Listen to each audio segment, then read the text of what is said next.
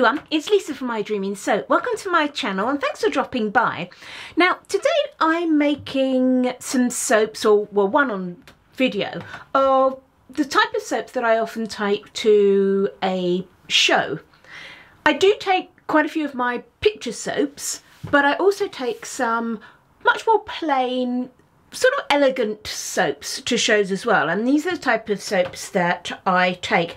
And the reason for that is that people do love the picture soaps and I sell an awful lot of them at shows, but I'm sure you're all aware of the whole thing about, oh, don't want to use the pretty soap and that sort of thing. So I do sort of two ranges, my picture soaps and also sort of my I sort of call them the elegant classic soaps. So they're still beautiful soaps, but they just haven't got the pictures in. And what I tend to do with them, I've got two styles, and I start off with an impression mat. Now anytime I use an impression mat on my channel, I do always get asked where I got it from and do I sell them. I make these impression mats myself.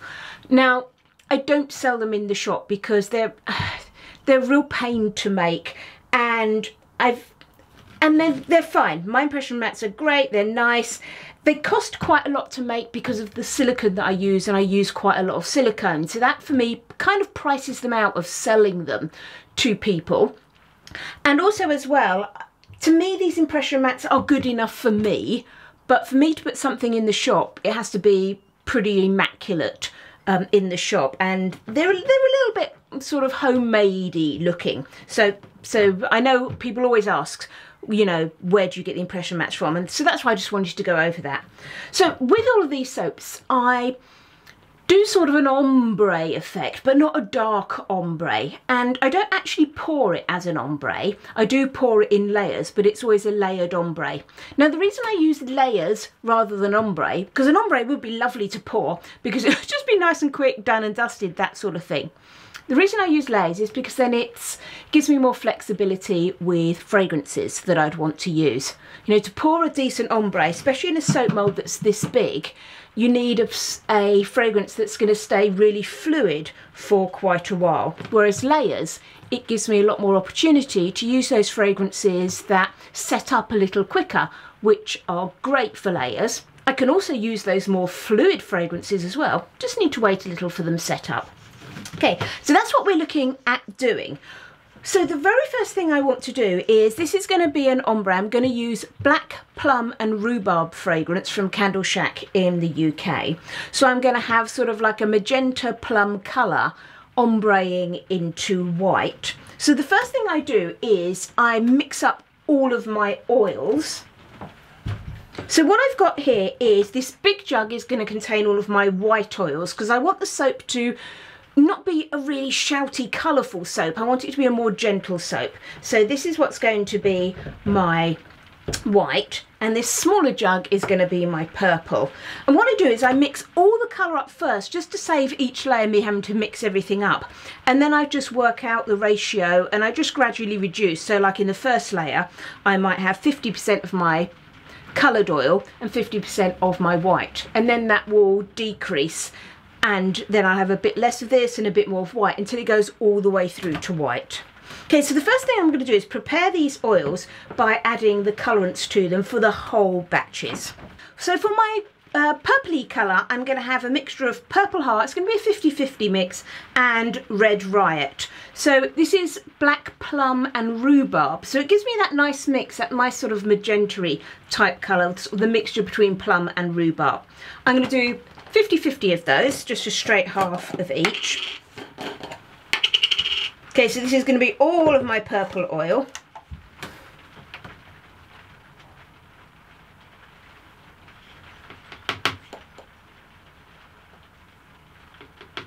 And I do add in some TD premix as well. So I'm just going to pop that in.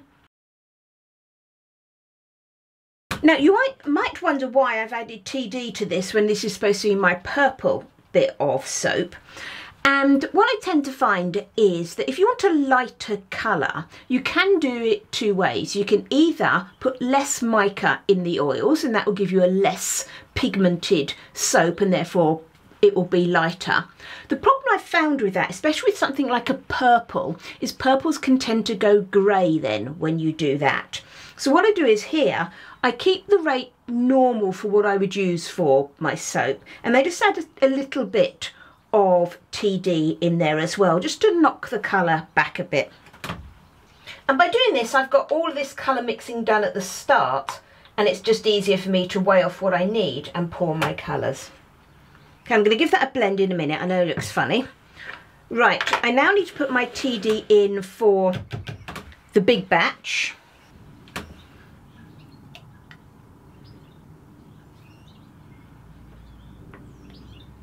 Now I'm working without gloves on at the moment because I've got no lye here. This is literally just my oils at the moment. Okay, so there's some nice bit of prep work done. And this just makes it easier that each time you then pour a layer, I could just use a bit of this and a bit of that. And I know I haven't got to keep trying to work out, oh, now I need a little bit less mica and that, because that's a bit of a pain to do. So let's get these blended up. Now I like to do this ahead of time so I can give these a really nice blend and then let them settle and release any air bubbles.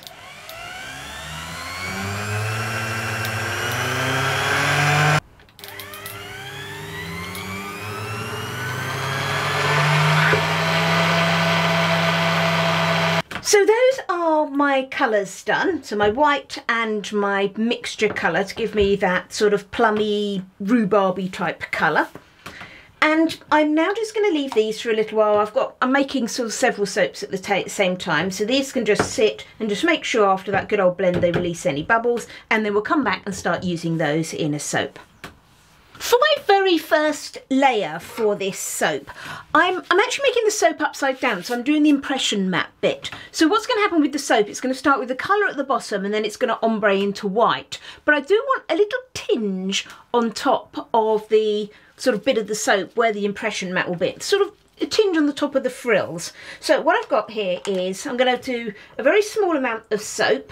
And I've worked out my ratio. I'm going to do sort of a 50-50 of the pinky purple colour and the white. Now, I've mixed these all up earlier, as you saw, and you need to remember, if you're doing this in advance, two things. First of all, as you're going to use it, you must give it a good stir because that mica will settle. So stir it round again. Secondly, when you're accounting for what you're pouring out, if you're going to say, I need this much oil for this much lye, remember now your oil weight has changed because you've added micas to it. So therefore you need to reweigh the entire amount and work out how much you now need to pour out with it, because it will be slightly more now because it's got more stuff in it, and you don't want to be having the wrong amount of oil for the wrong amount of for the amount of lye, because that's really important to get right, isn't it? Okay, so I'm just going to pour out these very small amounts that I need for this first bit. And then for my white.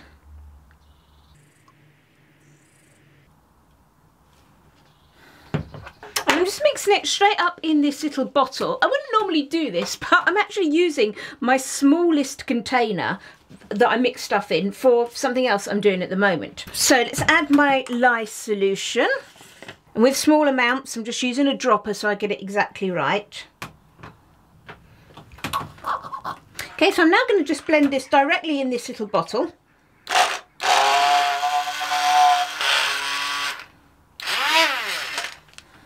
And then I'm going to pop in my fragrance. Okay, and this is a different dropper than I'm using, not the same one as I used for my lye solution.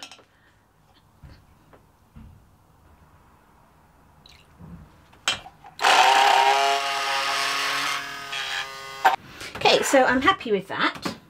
Okay, so let's just get my mould in and put my impression mat in the bottom.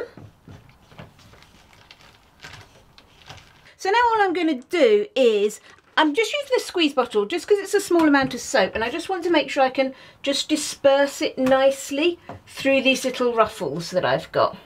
I don't necessarily want a solid colour everywhere. We'll just see how we're doing with all this much soap.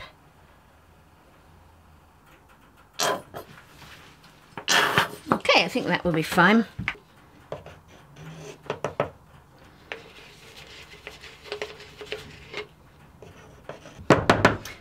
so as you can see, it's not completely covered everything. That's exactly what I want. So now what I'm going to do is immediately mix up my first layer, which is going to be completely white. Now, I'm not going to worry about breaking the fall with this in here, because I actually don't mind if this mixes in with the top a bit. In fact, I might even give it a little bit of a wiggle to help that happen.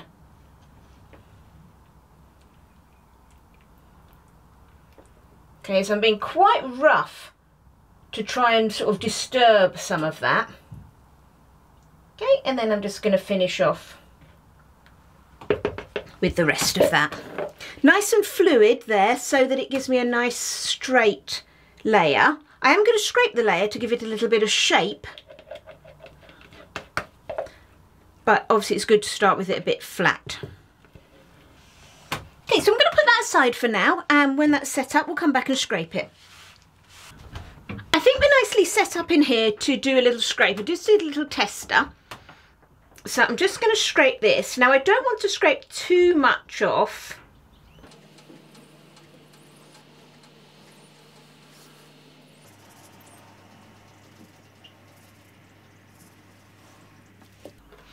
Right, I'm going to be pretty happy with that, I think.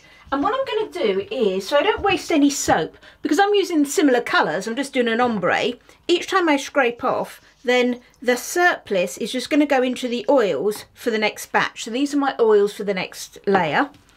So I'm just going to scrape that into there, and then they'll just get blended into that next layer. I'm going to do a gentle mica line, not too heavy in between each layer. And I'm going to be using this lime green mica from Pure Rock Colours. For mine, I just pop it in a little pot with a stretched bit of clean tights or stocking on there. And then I just write on the pot how much I put in there, so I can weigh it at the end and I can then see how much I've used.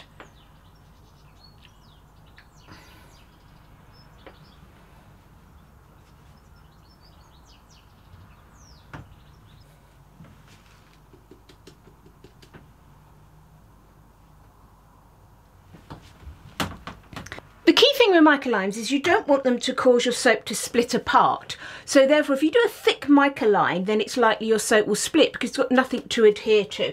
So I always do a very gentle one, so it's a very, just a hint of a line. And as you can still see plenty of the white soap through mine. Don't forget to wipe off the sides of your mould as you do that, because you will probably get mica on the sides of your mould. And that'll make the sides of your soap look dirty. So now I've done that, let's just mix up my next layer. So in here I've got the soap again, and I've got, let me just check my notes, I've now got 12.5% of this colour as the colour, the pinky purple, and the rest of it as white. So you can see it's a very gentle change that I want. And also I've popped in that soap that I scraped off. So let's just get rid of one of these spatulas. Then we'll get our lye solution and get this blended up.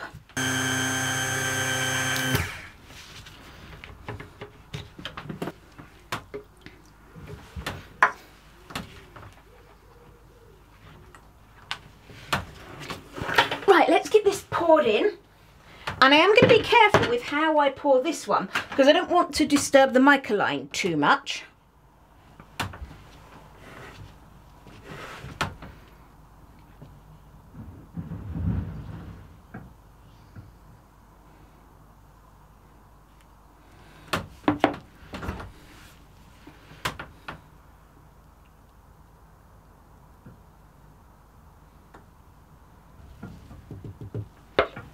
Okay, so this one can now pop into our hot cupboard to keep warm, or just leave it on the side just to set up, ready to scrape, and we'll repeat the process.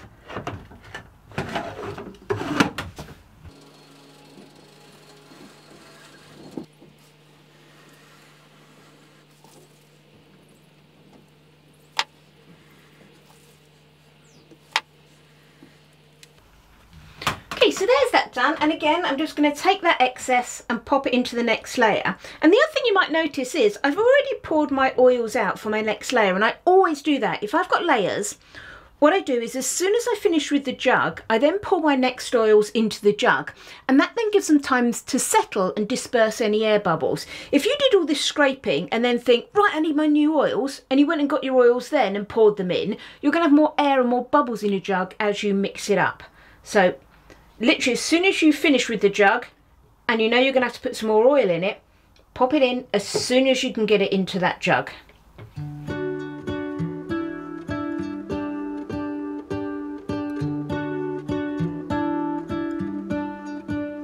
What if the world had more of your smile? What if the wind could spread your love? What if your sweetness could reach everyone? There'd be no wars. Maybe the birds will sing about your heart. Maybe the trees will whisper the word. Maybe the sun will spread your joy to the ones who lost their hope.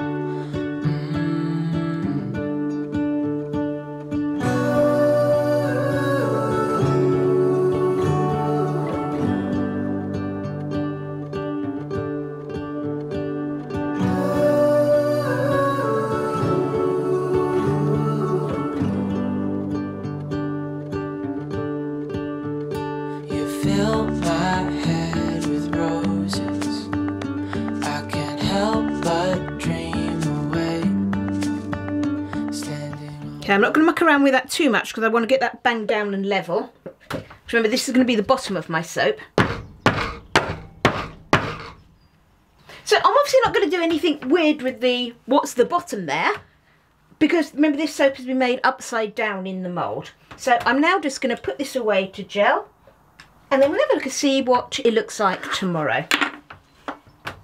Here's our soap the next day. Let's peel off this impression mat, shall we?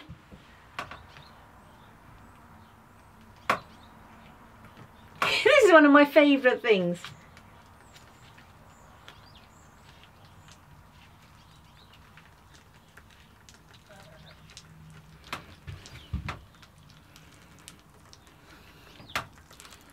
Okay, so there we are with just those tinges of the pink on the side. Okay, let's get this cut. Now, what I will tend to do is with a soap with a mica line like this is cut it so that you're cutting in line with the mica line. You know, a bit like if you have any seeds or anything in your soap, it stops it dragging throughout the rest of the soap. Okay, so let this get this cut.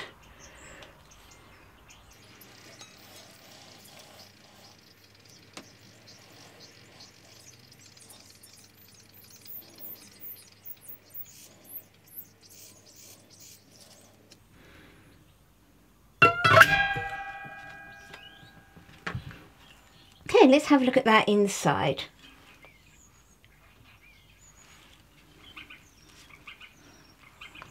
So there we are with that. I think that's really pretty, and that top on that is really nice and cute, and it just ties in with that bottom line. That gentle mica line just highlighting the design going through the soap. It's going to be pretty well the same for each one.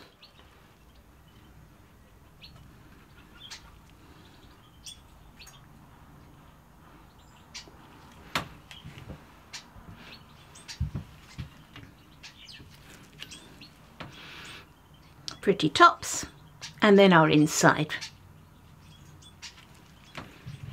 Okay, and I'm happy with the gradient. As I said before, I didn't want the gradient to be, you know, really dark at the bottom, so I'm just happy with that sort of gentle colour going up into the white there. And to finish off, I'll just leave you with a couple of photos of the soap.